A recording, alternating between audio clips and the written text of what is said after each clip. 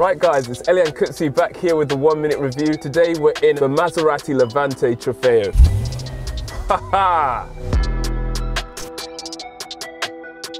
Even though it is an SUV, it's a very aggressively compact SUV, so it has that real lovely aerodynamic line to it. Then under the hood, it's got that 3.8 litre V8 twin turbo Ferrari collaborated Maserati engine, 730 Newton meters of torque. It does have a top speed of 186 miles per hour. I remember the other day I was driving, only going about 30 miles an hour, but I had a lot of fun getting to the 30 miles an hour. And that is enough for the day-to-day enjoyment. It still puts a smile on my face. So how to sum up the Levante Trofeo is probably the most practical of all the Trofeo models, but it's just a bit more of an everyday drive, a bit more comfortable in the sense of the ride height and the scale and the size of it. But then at the same time, it has the fastest acceleration of the lot. So in inner city conditions, it still is pretty nimble, pretty agile, pretty fun. Now I'm just gonna have a bit more fun, put it in Corsa and drive.